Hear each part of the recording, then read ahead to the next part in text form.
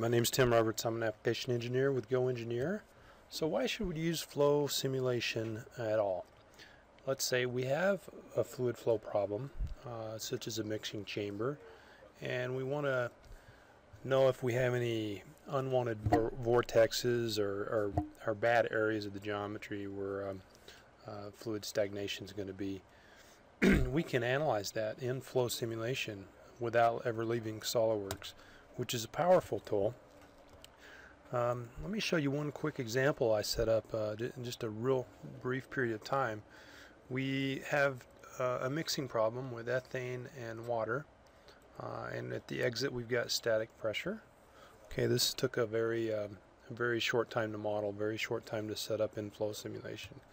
Flow simulation has the tree structure. Look and feels very much like SOLIDWORKS. So if you know SOLIDWORKS, the learning curve is short. But we can run this and it solves the full-on Navier-Stokes fluid equations for flow.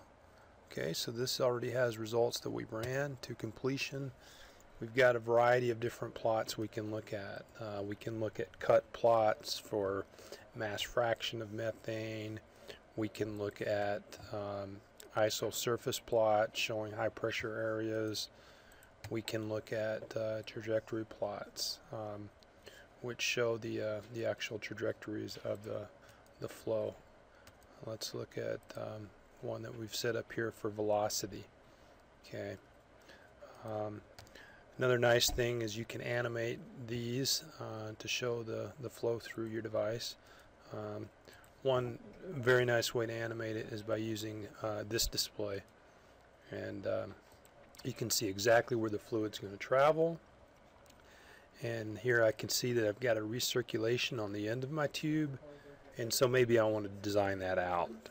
And I've caught this very early in the conceptual phase, and in this case maybe we would shorten this a dead end on our tube here to prevent this recirculation. That's one application for flow. I'm sure you have many more. Hopefully you'll get your hands on the software. It's really powerful software, and makes CFD fluid design a real breeze. Thanks for watching. My name's Tim Roberts.